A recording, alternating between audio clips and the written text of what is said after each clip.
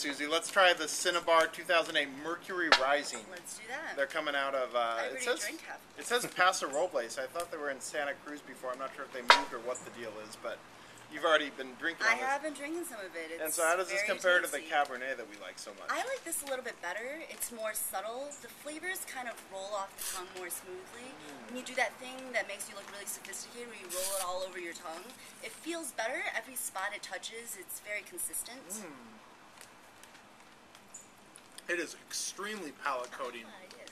More so than the Cabernet. Right. The flavors come out a little brighter. It kind of has a nice onset almost. I'm actually enjoying this quite a bit more. There's a very heavy oak quality to it, but it's not bothered because the fruit is such high quality and there's so much of it.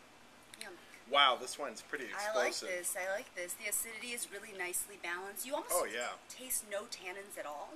Even especially when you're done drinking, it's kind of rolling off the tongue at the finish. You don't really taste any tannins, and it just really has a nice finish off the tongue. I mean, this wine is really good. We could just sit and drink the rest of the bottle. Yeah, to me, this is like a 94 point wine. I mean, I don't want to. They're hitting it out of the park. I'm really impressed with what Cinnabar is doing. Really enjoying this wine. I think especially in a blind taste test, this is something that I would probably stand out. Definitely. It's one of the best wines we've had today, and we've had quite a few here on we have. Here on Wine Weirdos, and we'll be back with more. We will be. All right, Susie. Cheers.